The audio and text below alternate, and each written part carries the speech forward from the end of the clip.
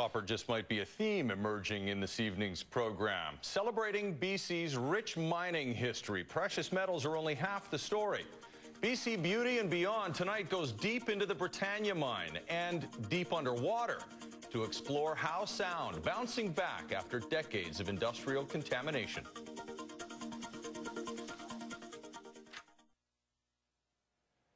Today, BC Beauty and Beyond takes you to Britannia Beach, the site of what was at one time the largest copper mine in the British Empire. It might seem an odd place to find beauty, but this is definitely a trip worth taking. And we don't have to go too far. It's right here on the Lower Mainland, just 60 kilometers north of Vancouver on Highway 99. The mine is a designated National Historic Site, and after a nearly $15 million upgrade, the museum tells a fascinating tale of the community's fortunes, both good and bad, over the past century. Any adventure that requires a hard hat must be a good one, and the newly renamed Britannia Mine Museum doesn't disappoint. For visitors here, a trip underground is a trip back in time. Now this is our copper ore, because in the mountain you don't find copper in its pure form. You do have to find it in the ore form. So we'll go ahead and get started. From the time it opened in 1904 to its closure in 1974, miners pulled 1.3 billion pounds of copper out of these tunnels. This was used as a haulage tunnel, driven in 1912. It was dirty and dangerous work, and in the early days, it was also very loud. The compressed air drills pulverized rock, and in the days before protection, they shattered eardrums.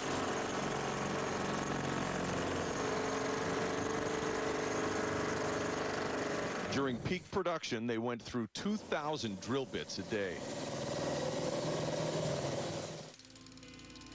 The hardship underground helped the mine prosper, and throughout its life cycle, the Britannia Mine provided jobs for some 60,000 people.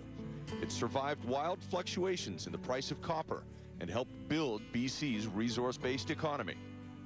It was looked to as a place to provide copper to the Allied effort. It funded and contributed to many, many men and women's working lives. And then the copper that came from this mine went around the world. It's an industrial place that built province and country. The town survived a series of natural disasters, including a mudslide in 1921 that wiped out several homes. Dozens of workers and their families died. But each time, the mining company rebuilt and the community carried on.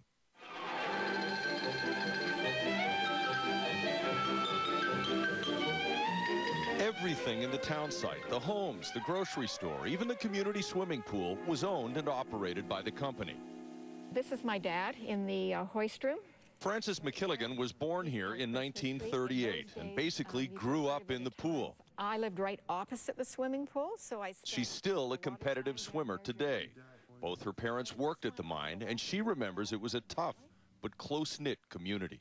Teddy was his first name, Pat Knight, Alice Anderson. We all knew each other, and every single one of the families looked out for other families. You have this upbringing that no one can take away. And it was definitely a sense of community. But while the mine sustained one community, it devastated another. And evidence of its poisonous past is obvious on our underground tour. This is an example of the acidity of the water that exists in the mine. It ate right through this plate.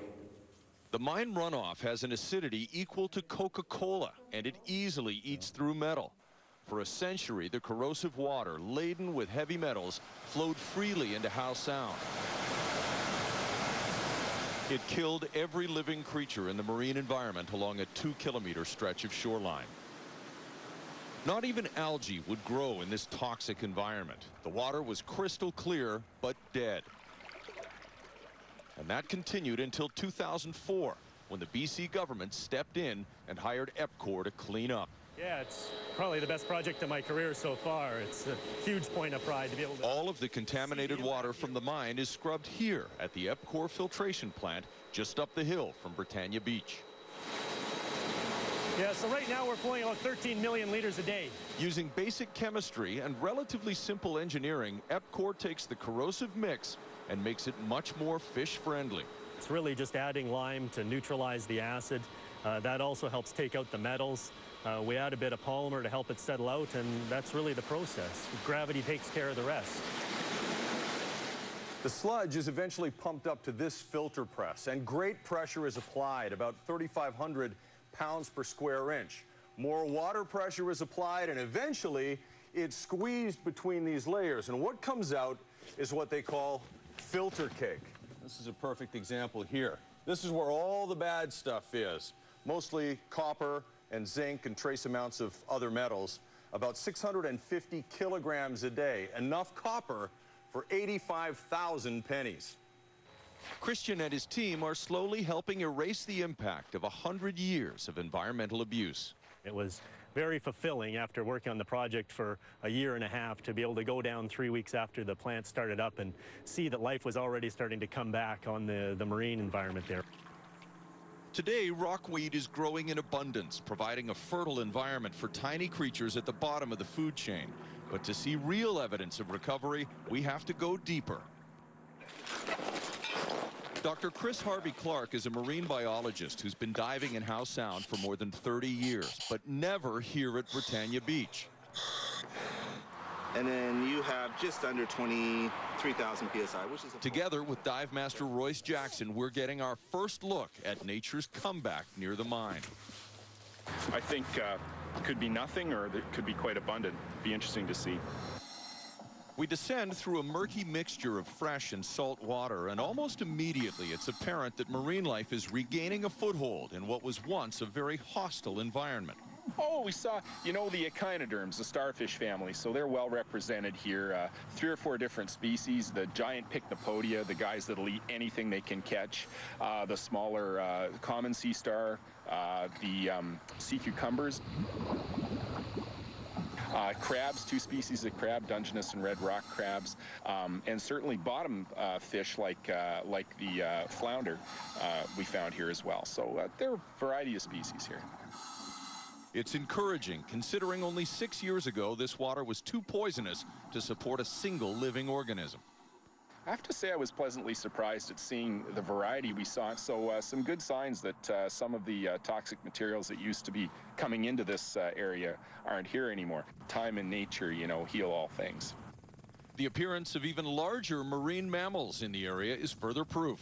Seen a gray whale come up here recently. There's been a pod of dolphins up here recently. I mean, obviously something's happening up here biologically, because all those are animals that require a fair bit of groceries.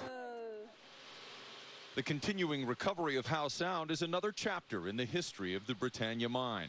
The whole story laid out at the newly refurbished museum just across the highway from our dive.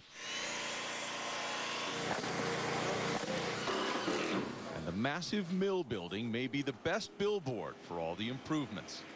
I like to say this building rocked and rolled. When it was quiet, there was something wrong. So it crushed rock 24/7. Boulders went in at the top, and concentrated ore came out in powdered form at the bottom. Local volunteers helped refurbish the more than 15,000 window panes. And Francis is one of the donors who made it happen. I'm really pleased to see it. I'm glad that it's not a place that you drive by. And it makes me really proud that this is a museum, that children are learning about mining here, and that there is ongoing progress. The museum highlights our often overlooked connection to mining. And after the $15 million renovation, museum operators are hoping to double the number of visitors to 70,000 a year. Perfect. Oh, look at that, will you? That one is.